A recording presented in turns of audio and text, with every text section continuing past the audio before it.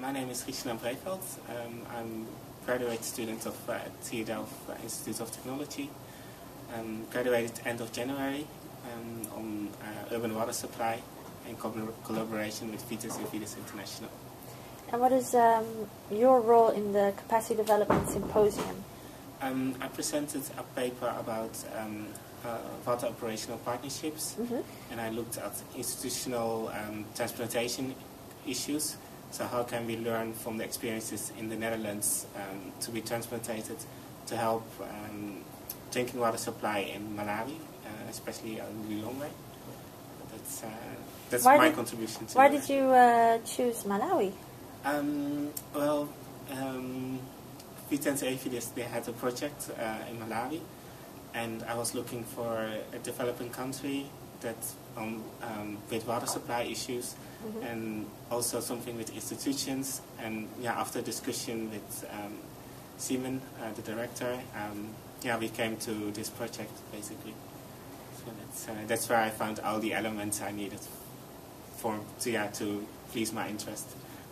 And can you maybe name just a few points of your presentation today? Just a few points.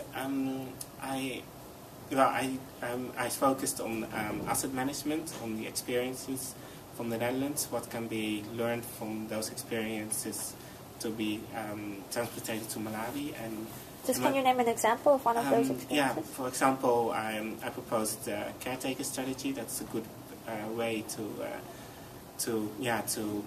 create ownership on data management and to assist in decision making, but also to create competition among maintenance teams in urban drinking water organizations. So how was it received? It was well received. Also I get nice feedback to help improve my paper. That's also one of the aspects I really appreciate about this conference. There are a lot of experts on different fields that can help you to improve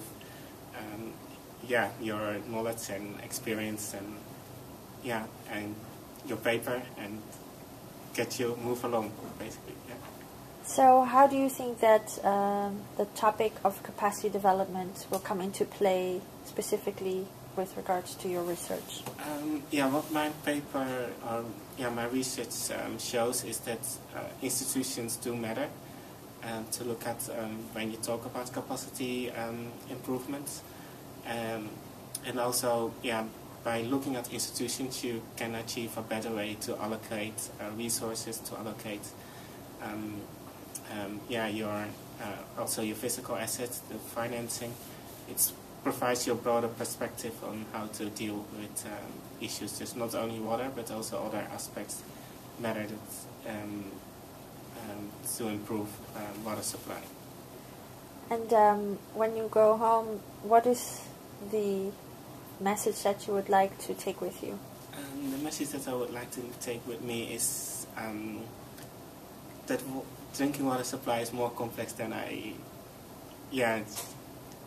essentially thought, and what I would like to take home is to see more elements of drinking water supply issues to other sectors. So how can lessons I learned from this symposium, how can I also extrapolate them to other fields? So that's one thing I want to take home with me. And what is maybe finally one thing that you would maybe do different after this symposium? One thing I would do different, well, really basically, I would